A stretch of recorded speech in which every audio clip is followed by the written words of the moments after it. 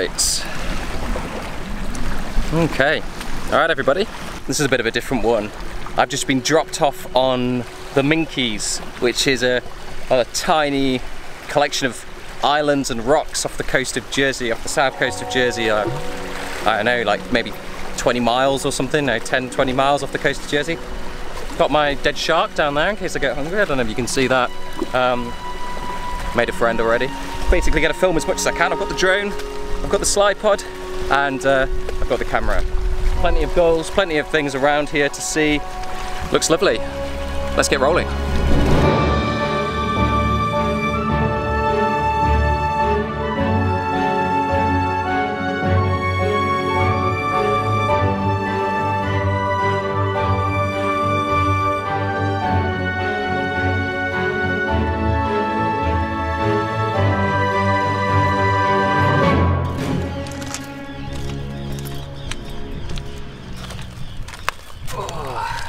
Right, so quick little bit of history on the sign here.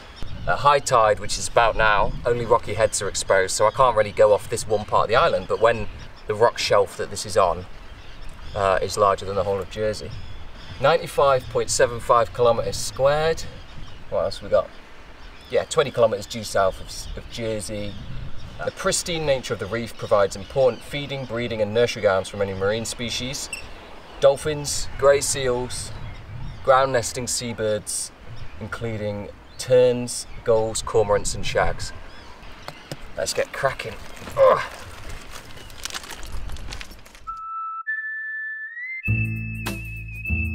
The Minkies contain a collection of about 10 cottages used for storage and refuge by passing sea users.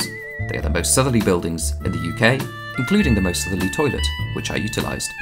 The land area changes dramatically dependent on the Jersey tides, which are 10 metres, which could leave you stranded for hours far from the main islands.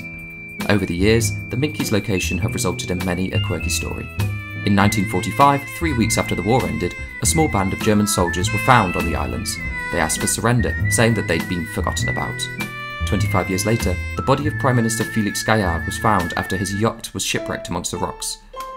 And in 1998, an unofficial French posse of 7 invaded the Minkies on behalf of the Kingdom of Patagonia, in retaliation for the British occupation of the Falklands. The invasion lasted just one day, when local Jerseyman Peter Morant and his wife Anne replaced the invaders' flag with the Union Jack. Repossession was confirmed by PC Graham Fitchett. But now, the Minkies are just a wonderful bunch of rocks, providing shelter for seabirds, seals, passing sailors, and now, apparently, me.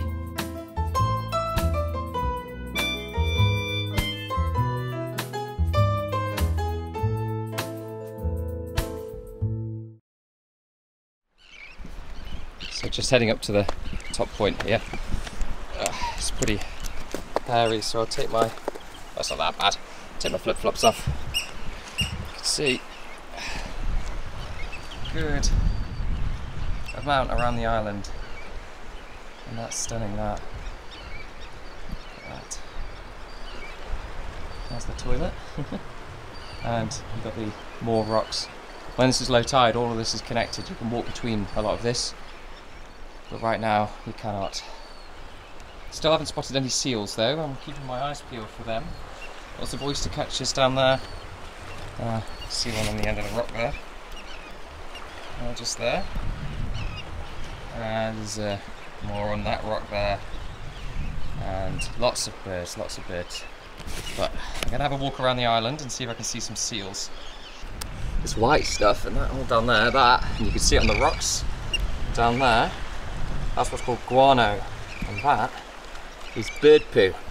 There's loads of it, which is good. There's currently a world shortage of guano.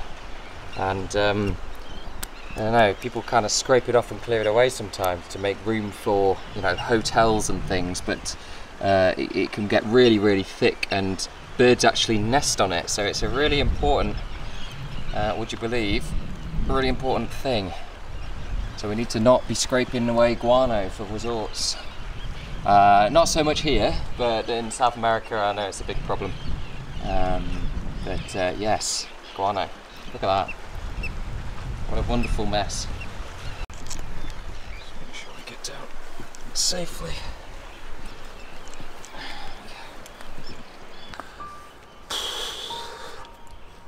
Hey, that's working actually. So what have we seen? We've been here for about 4 hours now. Pretty hot. I found my little patch of shade just here. It's very nice, very relaxing, and I've just been filming basically all as much as I can for the last few hours. I finished all my food, drunk all my water, and I'm waiting to be picked up. Sadly seen no seals. I would have loved to have seen seals, but I've walked around the entire island like twice here and didn't see any. Got some nice colonies of turnstones. I believe they're turnstones, they look like it.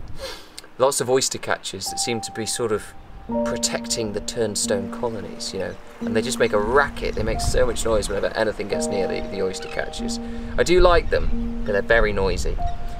Then the terns, they are, I think they're nesting, and there's a sign that says don't go up here because the nests are there. So